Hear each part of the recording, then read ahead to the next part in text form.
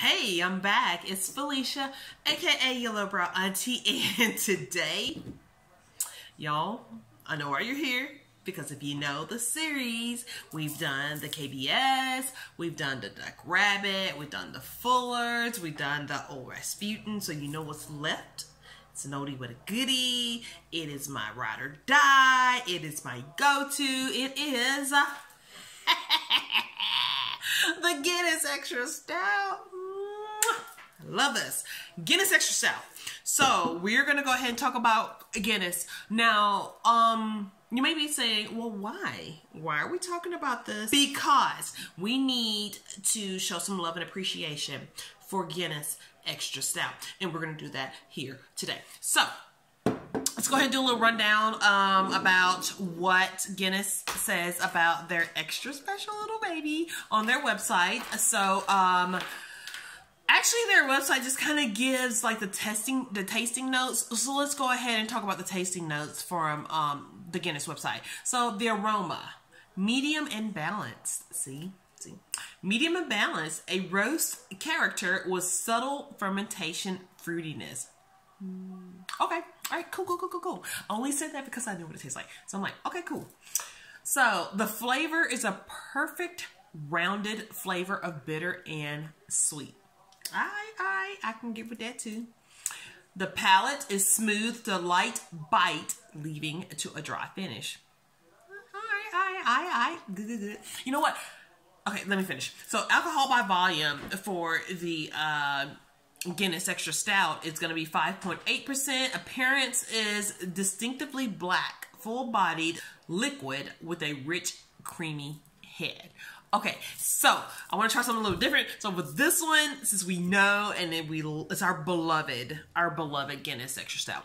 So what we're gonna do is we're gonna drink it, and then we're gonna visit those tasting notes again to see how it matches up to what we experience when we drink this. So without further ado, we are going to go ahead and crack into this Guinness Extra Stout. So today I'm just gonna use a regular pint glass because you know what? When you're out in them streets, you're probably gonna get your Guinness in a regular pint glass. So that's what we're doing today.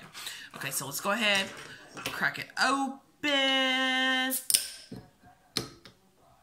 Okay, all right.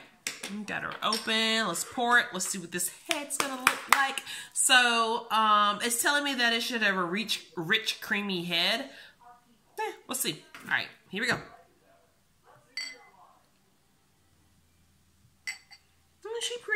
She's pretty dark.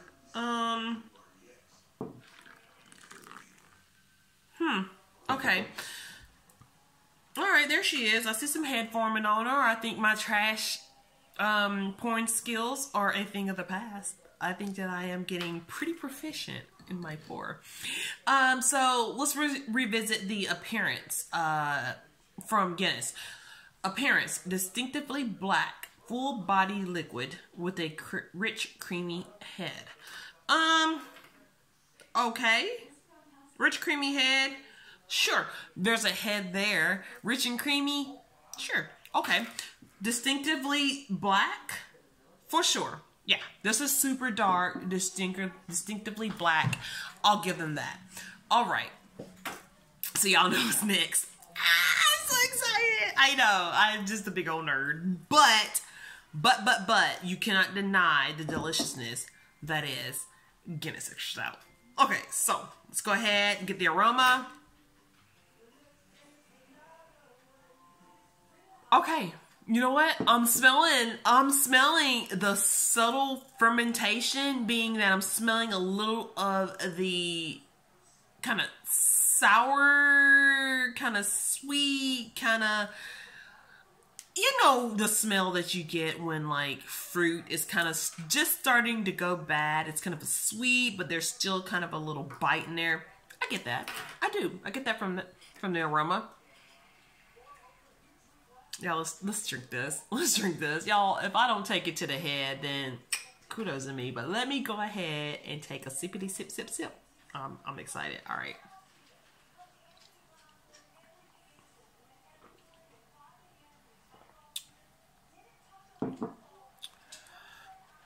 Y'all, I love Guinness Extra Stout. So what I'm getting It is buttery. Like there is a warmth to it. And to me, the only way I know to explain it is like it's buttery. I don't get, there is some bitterness, but it doesn't suggest hops. It's a bitterness that complements. It actually complements kind of that butteriness that I'm getting from it. There is some malt in there that I'm getting the malt as well. So the balance on this is really complimentary.